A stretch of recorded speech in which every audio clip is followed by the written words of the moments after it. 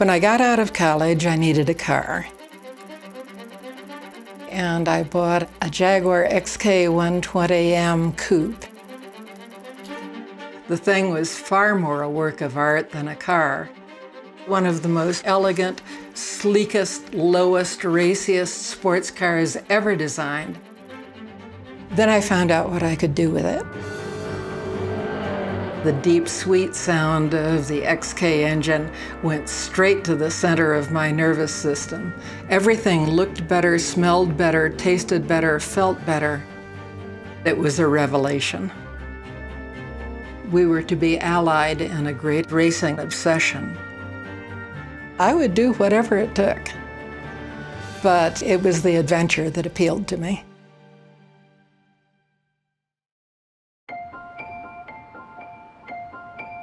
When did you first get bitten with the bug? When every other girl wanted to be Elizabeth Taylor, when did you decide you wanted to be Mark Donahue? Well, it started with flying, of course. I didn't get into racing until I was well out of college.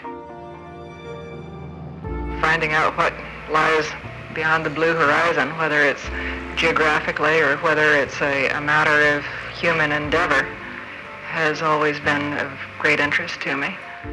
Well, you know, when you're young, you sort of try to figure out what your life is going to be like. And I did love adventure books. I loved Charles Lindbergh's book, The Spirit of St. Louis. I loved the adventure that the boys, and they were all boys in these books, had. I didn't want to be a boy, but I knew that I wanted to go out and have adventures myself. The first time flying, I was 13 years old. My father was a pilot. He gave me my first few lessons. I was 16 when I started wanting to parachute jump.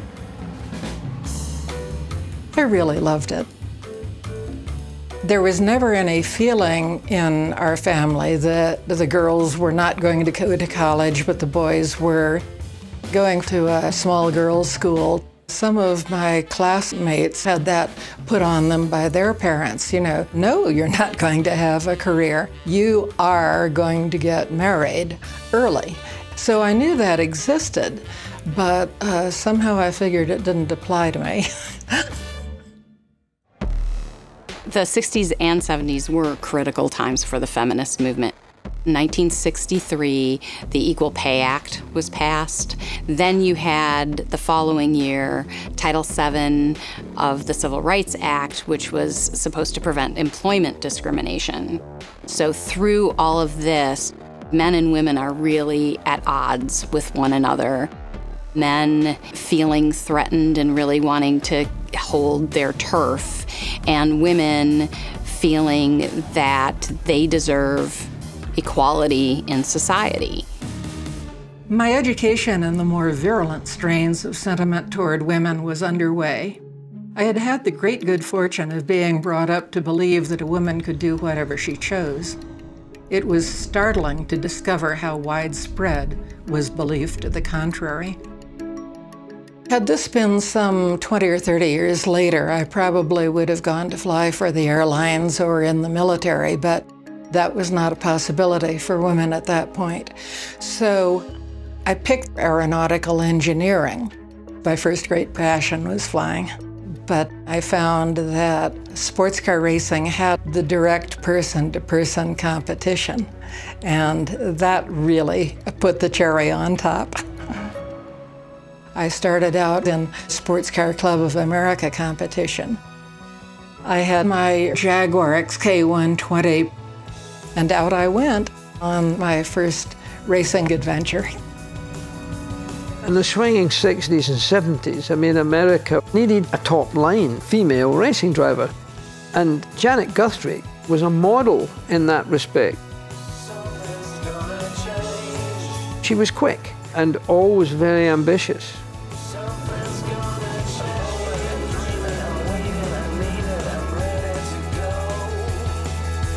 Along the way, I had to learn how to build my own engines, do my own body work, because I really, really wanted to get to the next race. You know, sleeping in the back of the tow car, driving all night. Oh, to be out there at the frontiers of human experience, I loved it. She pushed herself hard. She worked hard. She was one of the boys. In sports car racing, being a woman, it just wasn't an issue. I was just another driver, which was how I liked it. My motivation was purely that of a racing driver. I was a racing driver right through to my bone marrow. By 1976, it had taken over my life, and I was really thinking that I had to come to my senses. I had no savings, no pension plan, no house, no health insurance, no stocks or bonds, no jewelry. My career in physics was 8 years gone, hopelessly out of date. For 13 years, racing had been an obsession. The prospect of giving up loomed like a kind of death. That was when I got the totally unexpected phone call saying, "How would you like to take a shot at the Indianapolis 500?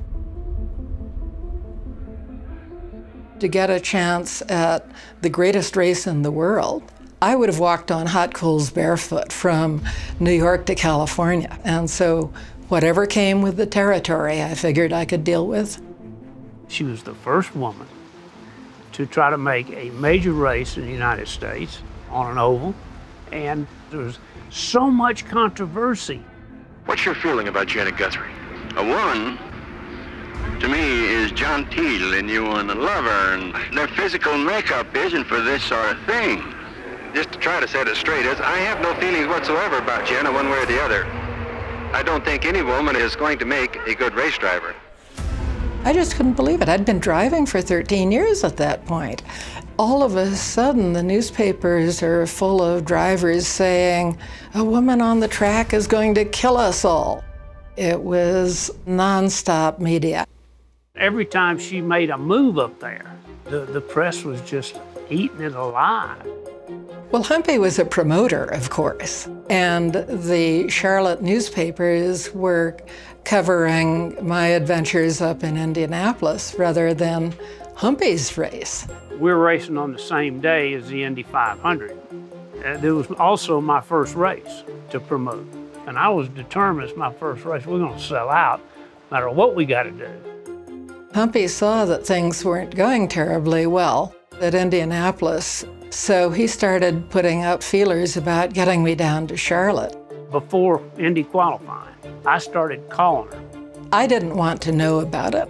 As it got closer, I called her every day.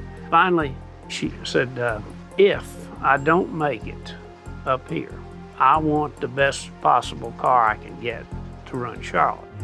So when she didn't make it, I said, I'm gonna wait at least 45 minutes before I talk to her. The day after qualifying, we had struck a deal for me to drive my first ever NASCAR stock car race. Oh man, it was great. The press, they just poured out of Indy and followed her to Charlotte. Then it hit the fan. A day and a half after the devastating end of my great adventure at Indianapolis, I found myself standing in a different world, NASCAR land. In appearance and language, the Deep South was a world apart. There were no women in the sport at the time, and so that made her different, and it made a lot of people ask, you know, what does she think she's doing? Who does she think she is? A couple of the lead drivers had said she'll never make 600 miles. A woman can't do that. And I loved it because that meant that tickets were being sold. You know, it's definitely the good old boy Southern sport. You know, it was tough. And Janet didn't have a background in cup races. These things weren't the easiest thing in the world to drive. So it was a big deal coming from the Indy cars to go try stock cars. On opening day of practice, the car was very nearly undrivable.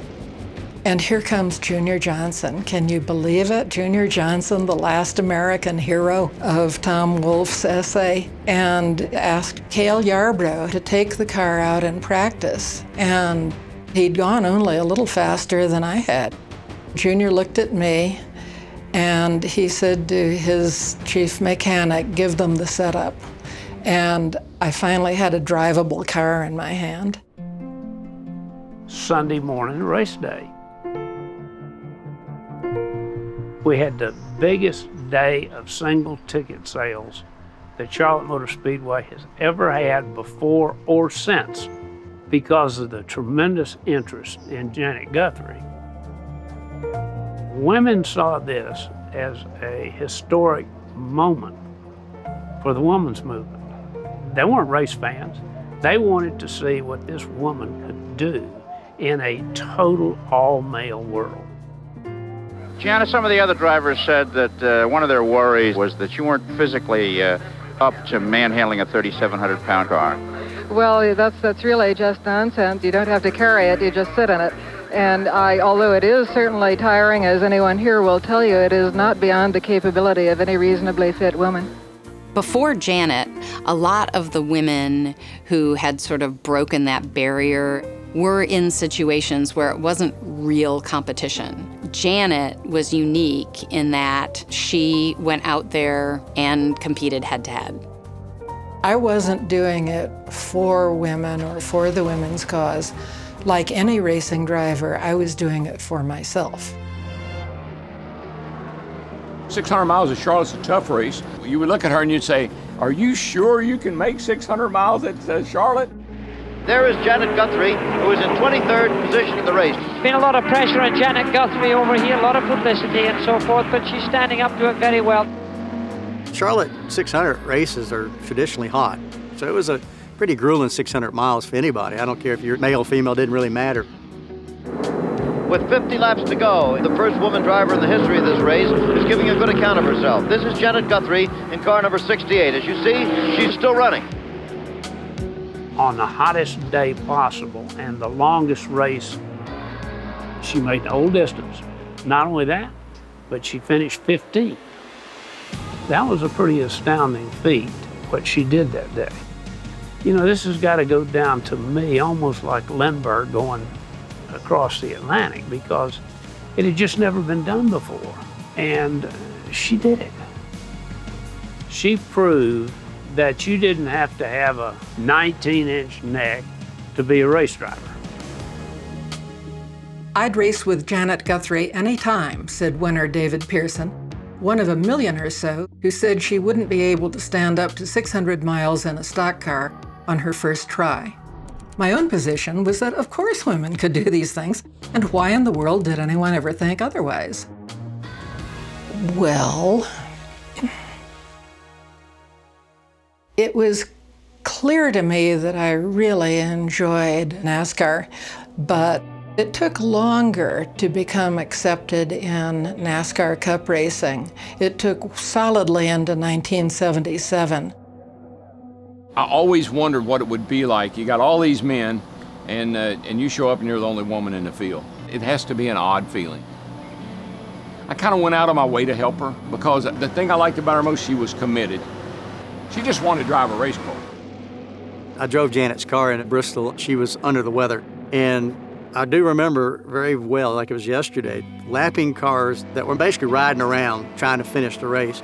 And I remember with my car, they would always move out of the way, very courteous. They would get to the inside and give me the racetrack. And I was driving Janet, 68 green Kelly girl car, and I'm coming up on those same cars, and they would not get out of my way. I had to run up, bump a couple of them, you know, and move them out of the way, and they'd shake their fist at me, and, you know, they're thinking I'm Janet in the car. And I thought that day when I finished, I said, man, this poor woman, she's racing twice as hard as everybody else, because, you know, nobody wanted to be passed by a girl. There's an expression for women who have worked in sport that you have to be twice as good to get half the amount of credit.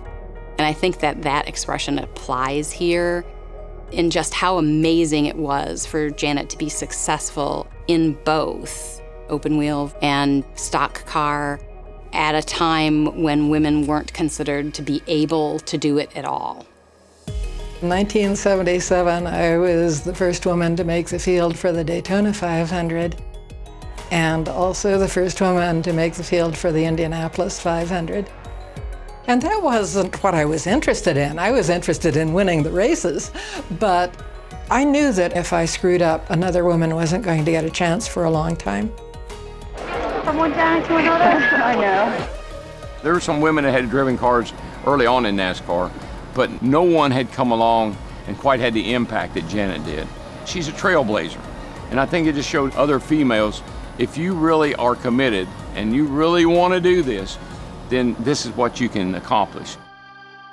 Her helmet and driver's suit hang in the Smithsonian Institution, and folks, quite honestly, I think it's time we recognize her achievements and give her a great big applause for Janet Guthrie. I was so thrilled when I was inducted into the International Motorsports Hall of Fame. I did ask Darrell Waltrip to introduce me. What little help I gave her, I was flattered that she remembered that. That meant a lot to me. She saw that night that she had been accepted into the worldwide ranks of really good racers. Long before I got my chance at the top levels, a famous French racing driver was being interviewed, and someone asked him what he thought the chances would be of women in racing. And he replied, "Oh, I don't think they would be very good. I think they would be missing something between the legs." I never understood the utility of that apparatus in driving a race car.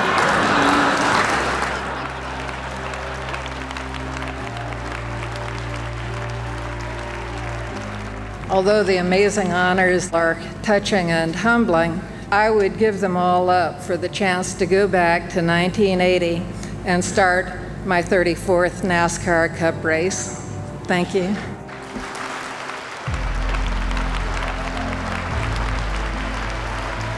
In 1980, I no longer had a full-time ride. That was basically the end of my top-level racing career.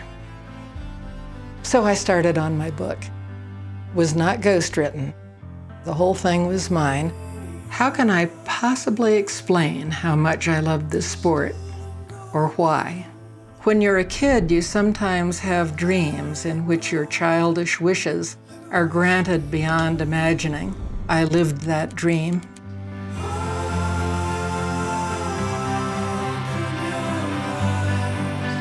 Oh my Lord, look at that. Where did that come from?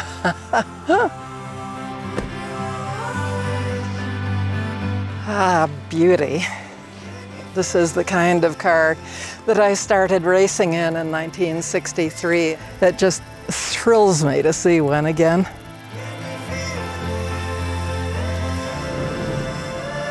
If I contributed some small bit to the changing perception of women's abilities, I am glad of that. It was not the reason that I did what I did. I drove race cars because I could not do otherwise, because it was an obsession and a passion.